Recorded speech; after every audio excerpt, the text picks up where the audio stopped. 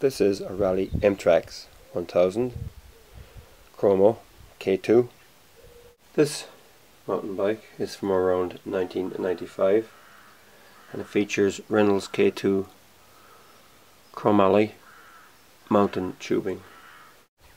From what I can gather, the K2 tubing were a custom tube made specially for Raleigh by Reynolds. The inside of the tube has got a type of a fluting, a kind of a rifling, as far as I know. So they're pretty unique in that way. Again, they're bonded at the lugs and not brazed like traditional bike frames made of steel. Transfers have worn away, and one thing, these are definitely not as light as the titanium M Trax bikes. I have a 600 and it's far lighter than this. This is quite heavy, this bicycle. The triple chainring is Shimano Livio. What I don't like about this one is that it's pressed steel and they're all pressed together, even though you can remove it from the center.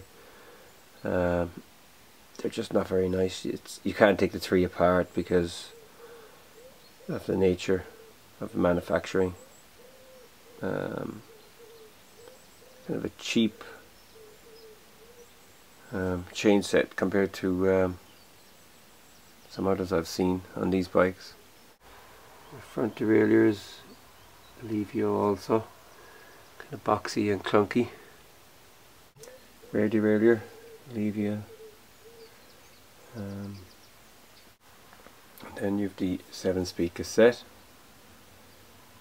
Shimano cantilevers, Livio again. Also on the rear, quick release seat clamp. In the opposite direction to most of the bicycles I've seen. The brake levers are Diacomp, and gear shifters are the twist grip type, and that's the one for the front. A 501 handlebar, and the headset is threadless type. Livio oversized hubs. It's the rear Livio hub, and the rims are Raleigh, made in Belgium.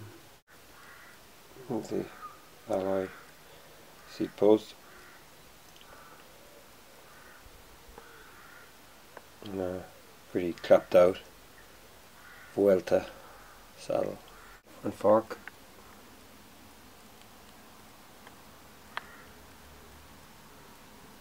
Pedals I just put on myself. It had these horrible plastic steel rat traps with toe clips, which I felt were very uncomfortable and a bit dangerous.